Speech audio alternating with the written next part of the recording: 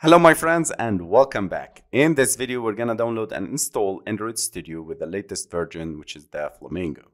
We go to developer.android.com/studio website and click on download and Android Studio Flamingo version, and you scroll down. I have read and agree with the above terms and conditions. Click download and you click on start download.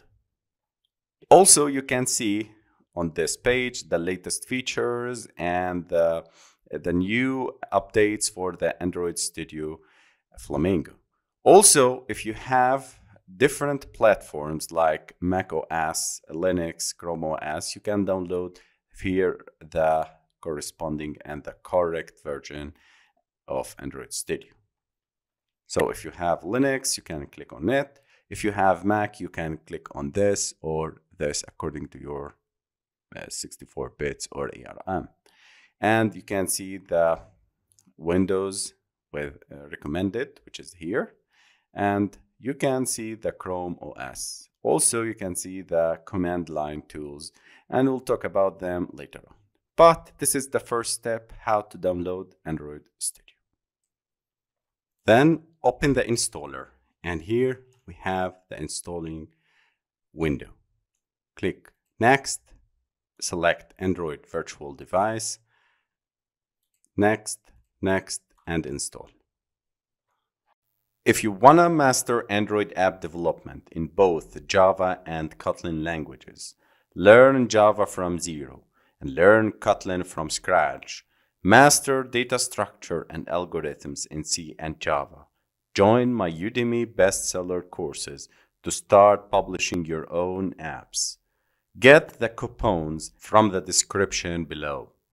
This window will tell us that there is no Android SDK found. Click Next and select all of these: Android SDK Platform and Android SDK. Click Next and Next, Accept, click Finish. The Android SDK is a collection of software development tools and libraries required to develop Android applications.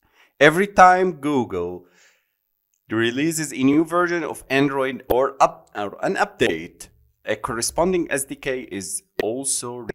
The Android SDK comprises all the tools necessary to code programs from scratch and even test them. These tools provide a smooth flow of the development process from developing and debugging through packing. So whenever you finished in downloading and installing these SDK and SDK tools, click on Finish, and here we go. This is our Android Studio UI. We can see the project to the left, the customize, plugins, learn Android Studio, but we are interested in the projects now.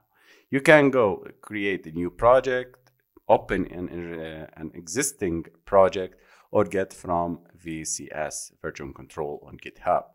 And more actions, we can click on it and we select SDK Manager.